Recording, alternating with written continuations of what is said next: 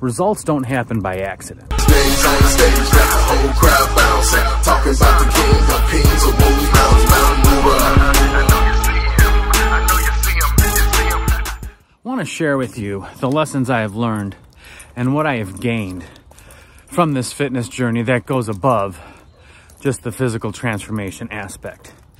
So for, gosh, over a decade, I was suffering from a lot of health problems that were directly related to being overweight and unhealthy. I was on 2 blood pressure pills, and my doctor actually prescribed double the recommended dosage on one of those pills. And there were various times that I had to get put on cholesterol medication and then come off, come on, come off, come on. My A1C was getting close to type 2 diabetes.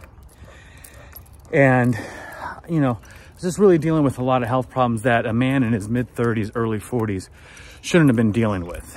And that was going to cause problems down the road for myself, but more importantly, the people I love were going to have to take care of me because I wasn't doing the things that I should have been doing to control my health.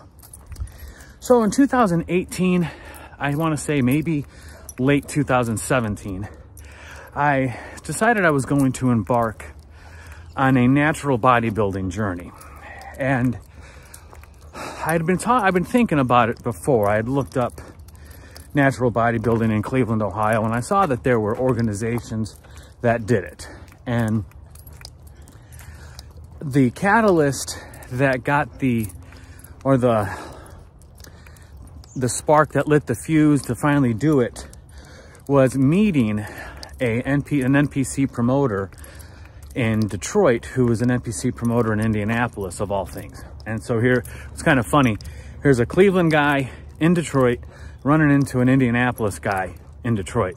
And that's what was the catalyst to start this whole journey. So embarking on this journey, 2019, I did my first competition with Natural Muscle Association's Reign of Fire. And you'll see in the picture that I'm going to share right now, really wasn't in the best shape to be competing. And it was actually quite embarrassing. I shouldn't have done the contest. I was really just wasting my time and my money. I came in last place and everything. That said, I met some great folks, and that really got the ball rolling to where I took this whole fitness thing a lot more seriously. And in so doing, I've gotten myself in the shape I needed to be in. All the health problems I had are gone. And now, as a competitor, I can hold my own and, in some cases, actually win first place. Or, in one case, get my pro card. So, that's pretty cool.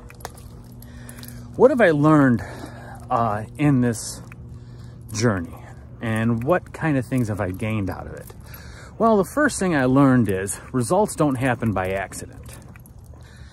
If you're trying to embark on a fitness journey, regardless of the reasons why or the goal why as to why you're doing it, what you want to accomplish isn't going to happen by accident. You're going to have to put in the work.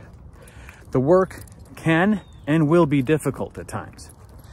There's going to be times when you do not want to do it, but you have to show up for yourself, because probably one of the most frustrating things in a fitness journey isn't so much the hard work and the length of time that it takes. It's starting over because you stop. So that's the first lesson. Results don't happen by accident, and you got to show up for yourself even when you don't want to. Okay. Next thing I learned is you have to be patient with the results, but you have to be impatient with yourself. I'm stealing that quote a little bit from a man by the name Evan Carmichael in his book Momentum. Now, Evan Carmichael, while he's in shape, his thing isn't about bodybuilding. He's got a whole different thing. But you have to be, it's the same thing no matter what. You have to be patient with the results, impatient with yourself. And what I mean by that is, if you're overweight right now, that didn't happen overnight. That took some time. So getting in shape isn't going to happen overnight. So relax, it's gonna happen, but you have to continually put in the work, and you have to continually just be patient with the results, but hold yourself accountable. Hold yourself accountable knowing that you went to go to work in the gym and in the kitchen, and you put forth everything you had that day. If you can go to bed today proud of what you've tried, of what you've accomplished, then great. If not, chalk it up, get yourself squared away, do it tomorrow. I've also learned that every day that you're awake is another day towards working to being a better version of yourself, mentally, physically, spiritually. And any wasted day any day you waste is a day that you're not thankful to your creator for the day he's given you. I'm aware that some days you might be sick, so maybe you can't do that. But if you're capable of getting some work done today, get that work done. What have I gained from this? Well, definitely gained a lot more energy to go about my day and push forward in my goals. Recognizing that anything I want to do, if it's important to me, I have to put in the work. I have to go forward, get things done, and sometimes that means sacrificing things that I'd rather perhaps enjoy. My Netflix account right now is basically just Netflix getting money from me for nothing, because I don't have time for shows when I'm trying to perhaps build a business or build a brand, build a community. So those things kind of go to the wayside. Other things that I've gained out of this, an appreciation for life, an appreciation for my newfound health. As of the time of this recording, I'm just a couple of days away from 48 years old. My father had his first stroke at 48 years old. Now if it happens, it happens, but I am not in the same position where he was at with my health to where I'm necessarily concerned about that.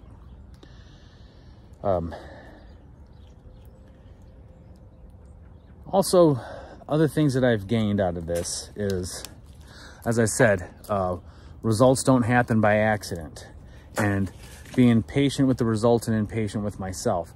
I know that I have to get a lot of work done for building the Desire for Iron Fitness community.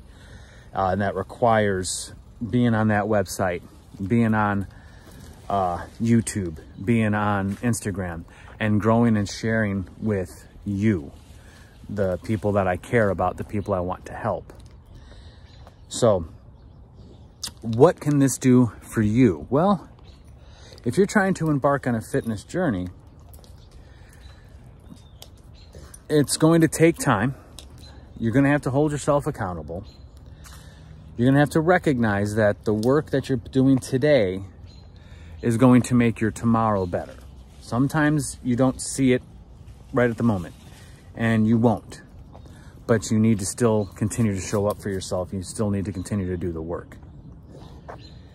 So that's what it boils down to. And once you see the fruits of your labor actually come to fruition, for lack of a better term, you're going to want to do it more so than just feel like you have to do it. You're going to want to get up a little bit earlier. You're going to want to eat that same meal that you've had 4 days in a row. Whether or not you want to compete as a competitive bodybuilder, that's irrelevant, all right? I encourage you to, because it's fun, but it's totally irrelevant.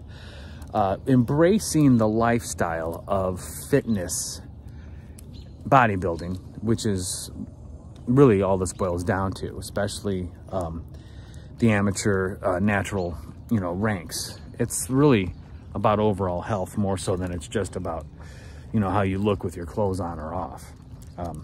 Although getting fitter you're going to look better with your clothes on or off. It's just going to happen. But work hard. Recognize that it's not going to happen overnight. And trust me, when these things happen, all the other things that I'm talking about, having a higher zeal for life, chasing after other goals, chasing after other dreams and passions, it just becomes a part of you. And you just get the work done. So, that I think is an important thing to talk about. You know, what I'm trying to tell you. The things I've gained from this journey are just things that I didn't even think were possible. And you yourself should have those same things. I'm going to leave a link in the description, a free ebook of what I found to be the recipe for success. I want to share that with you because I believe it'll help you. In fact, I know it'll help you. Also, I want you to check out this other video that'll be right here on the screen for you to watch to see more about what the community is about. And last but not least, check out DesireForIron.com. Use Desire10 at checkout, 10% off of the services I provide. I love you. I wish you a beautiful and blessed day. I'll see you at the next video. On the stage, got the whole crowd bouncing, talking about the king of kings.